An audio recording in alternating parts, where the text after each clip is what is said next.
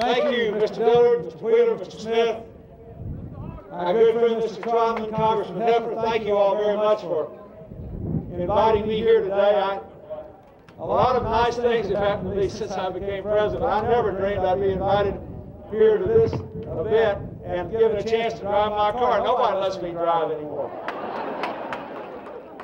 So I want to thank all of you who are responsible for bringing my wonderful car over here. This is, as you can see, it's a 1967 six-cylinder automatic small engine, but wonderful Mustang that my brother and I together on and off have owned for about 20 years now. We've tried to take good care of it.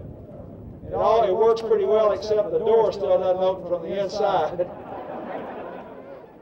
And I can't remember what the official color is, but it's a real 60s color, don't you think? It's kind of turquoise or hornet green, is that what it is? You know, I've always wondered what it was. I've never known. I've taken a lot of joy over the years in owning this car. I also, when I was in high school, I had a 1952 Henry J, which makes this look positively modern. It had hydraulic brakes, and I had to get rid of it because the hydraulic brakes kept failing. I had to throw it into low gear and run it into the curb to stop it.